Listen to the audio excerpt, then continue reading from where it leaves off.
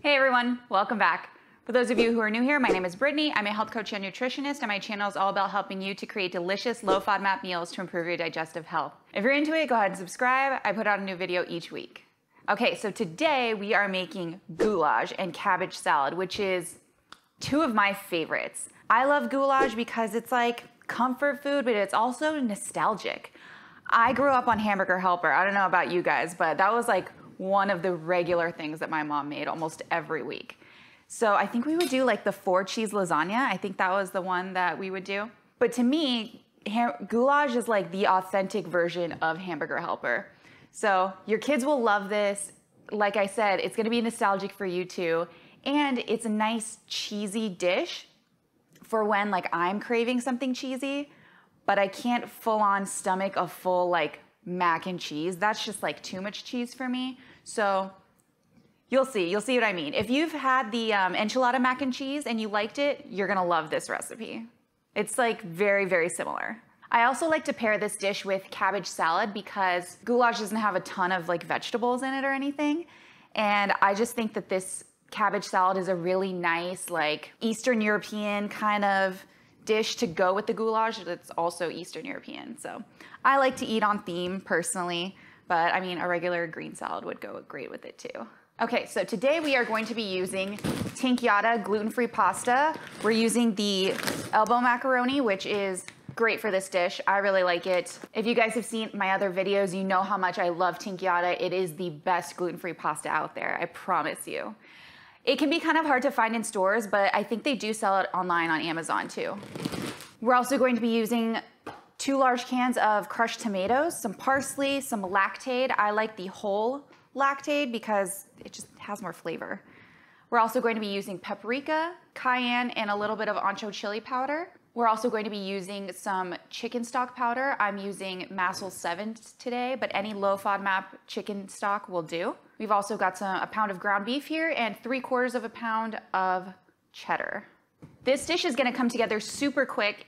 Takes about 30 minutes. So I'm going to actually do our cabbage salad first because I like to let it sit and cool in the fridge, but also let the flavors kind of like marinate together, I guess. So yeah, I like to do the cabbage salad first and let it sit and then do the goulash. So let's start with that. Okay, so for our cabbage salad, we're gonna be using 1 medium green cabbage, some garlic oil, mayonnaise, white wine vinegar, fresh dill, which completely makes this dish, and then blue cheese crumbles. I've also made this dish with gorgonzola and it was equally as good. So cutting into a full cabbage like this can be a little bit awkward. The best way that I've found to do it is to take the cleaver and slide it in like this, and then just use gravity. We're gonna get rid of the outer layer.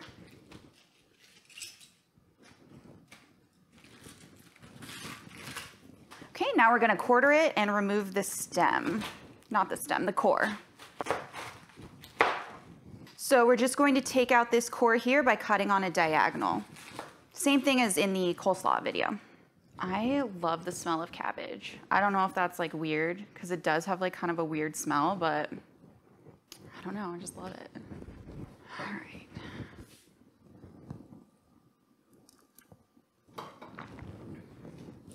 Okay, so now we're just going to thinly slice this. It's so much easier with this new sharp knife. So there's this restaurant around here. It's called Northwoods Inn in La Mirada. I think there's only one of them. But the Steakenstein in Pico Rivera, that one's like really similar. But it's just like one of those like steak places where like you throw the peanuts on the floor and the waitresses wear like those cute little like, I don't know if they're German, those cute little like sort of like lederhosen dresses, you know? Anyway, so we would go there all the time when I was a kid, and they had this salad there. It was a green cabbage salad that came with all your meals, and you would either like pick the green one or the red one. Sometimes you would do both. And I just like really missed that salad as an adult. So I decided to make my own version of it. I did make a couple improvements on it, mostly being the dill, but like you guys already know, I love dill. You totally don't have to make a whole cabbage worth of cabbage salad. My family just loves this stuff, so I'd much rather have too much than not enough.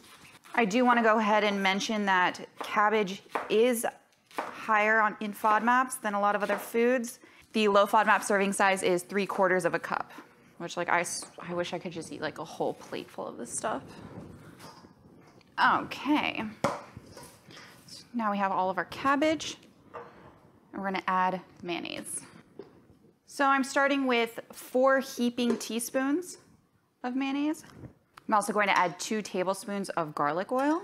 If you see, like, I just said 2 tablespoons and I added 4 of these because this is so shallow, like 2 of them actually measure like 1 measuring tablespoon. So you'll notice like I do that a lot. Okay, now I'm also going to add 2 tablespoons of white wine vinegar. Okay, so now I'm just pulling off the stems from the fresh dill. I use this entire package. I like to get it from Sprouts. This is what, 2/3 of an ounce, but that's like with all of the stems and stuff. They also, like right now, dill is in season and they have like big bunches of it that are amazing. I wish I would have got one of those because then I would have leftover dill and I could like put it in everything. I could also just like cut off the top of it and I wouldn't have to pull the stems off. This is probably the most time-consuming thing we're doing today, but if you have kids, put them to work. Okay, now that I have all of my dill here without the stems, I'm just gonna give it a quick chop, dice, mince. I'm not sure. I'm just gonna cut it up. Okay, now we're just gonna add this to our cabbage. Now we're just gonna toss it together.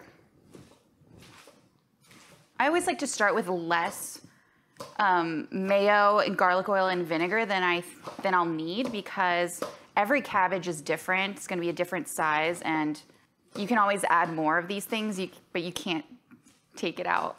It's mixing together nicely. I do want a little bit of more moisture in here though. So I'm going to add 1 more heaping tablespoon of mayonnaise, another tablespoon of garlic oil, and another tablespoon of white wine vinegar. So you want to be careful not to put too much salt in here because we are going to add our blue cheese crumbles, which are very salty. So I'm going to add 1/2 teaspoon of salt and 1 teaspoon of black pepper. White pepper would also be really good in this recipe. So much better with the salt. That's how you know, like, if you've added enough salt, your food kind of like comes alive. I know a lot of people have a really tough time judging whether something needs salt or not. Okay, so lastly, we are going to add our blue cheese crumbles. This here is 5 ounces.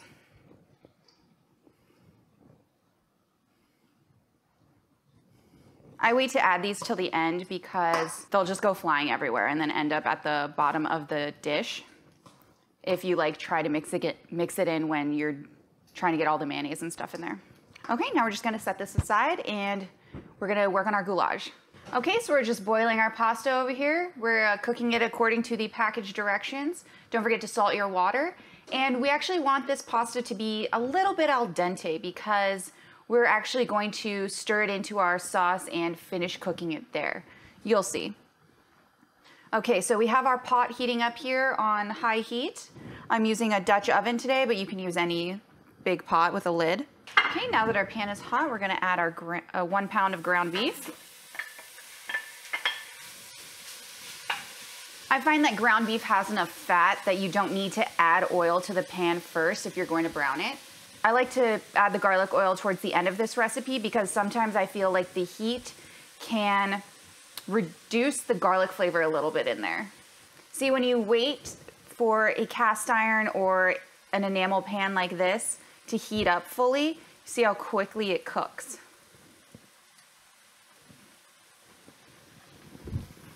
I'm using lean ground beef today, but if you are not, you can drain the grease at this point. That's another great reason for adding the garlic oil later, because if you added the garlic oil first and then browned your beef, you would drain out a lot of the garlic oil while you're draining the grease. Okay, so since that's pretty much brown, we're going to add our tomatoes. Here I have 28 ounces of crushed tomato. Whoops, don't get the lid in there like I did. Here we have another 28 ounces that I've just blended up really quick, so it's more like a tomato sauce. If you were curious more about how I do that and why, you should check out my bolognese video where I show you how to do it and I go into the reasons. If you wanted to just do 2 cans of crushed tomato, you totally could. I just like to have like more of like different textures in my sauce. Okay, now we're going to add our chicken stock cubes. I just like to crumble them in. Like I said, these ones are Massel 7, but if you're using FODMAP chicken soup base, you would add 3 teaspoons or 1 tablespoon. We're also going to be adding our paprika, cayenne, and ancho chili powder. We're going to add about 2 tablespoons of garlic oil. And we're going to turn the heat down. And lastly, we're going to add half a cup of Lactaid. I like using full fat Lactaid. It's much better to cook with. And then also, I find that with any milks that have the fat removed, they're actually going to be higher glycemic index because there's not as much fat to stabilize all of that sugar. Okay, so now we're just going to cover this with the lid ajar and simmer it for about 10 minutes. Okay, so our sauce has been at a strong simmer for about 10 minutes. Now we're going to turn the heat down low and add our pasta and our cheese. We're not going to be adding any more salt today because there is plenty of salt in those chicken stock cubes and in the cheese. So this is gluten-free pasta that I have just boiled and drained. Do not rinse your pasta. Okay, we're just going to mix this up. Okay, now we're going to add our cheese. I like to add it in like half and half. It's starting to get nice and gooey. Add the rest of our cheese. This is 3/4 pound of cheese. I'm actually going to turn off the stove while I finish stirring this. Look at that. Now to finish it, we're going to add our parsley. This is 1 bunch of parsley that I've cut up. I'm not going to add all of it. I am going to save some on the side for a garnish. And that's it, we're done. All right, guys, there we have it. Gluten-free goulash in 30 minutes. I'm just going to plate some up here and do a taste test.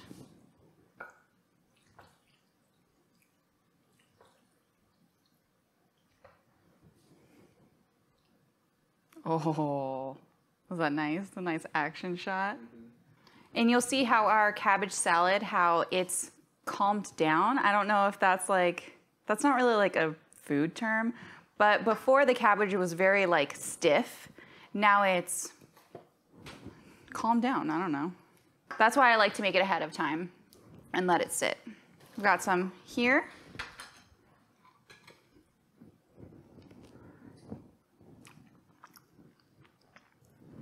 Oh, it's amazing. So bomb. The parsley just takes it to another level. Like I never tried putting fresh parsley in my Hamburger Helper, but I feel like it'd probably be pretty good. It's not spicy, but there's a little bit of kick in there from the cayenne and the ancho chili powder. And if you don't have ancho chili powder, just use all cayenne. It's fine. It's like gooey and a little bit cheesy, but not overly cheesy. But I do know that when my mom makes this, she likes to add extra cheese. So that is an option.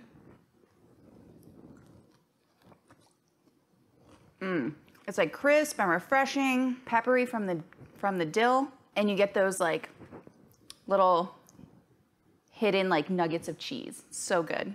All right, guys, there you have it. One of my favorite comfort foods in just over 30 minutes. If you have kids, they will love this recipe. I promise you. I know this low FODMAP cooking is specific for people with IBS, but people without IBS can eat it too. I had a question recently from one of my subscribers asking about, you know, what should she do when she's trying to make something separate for her, something low FODMAP, something for her husband, and this something for her kids. I would suggest making something like this. It's great for the whole family. And it's super easy. Give it a try. If you make it, don't forget to tag me on Instagram.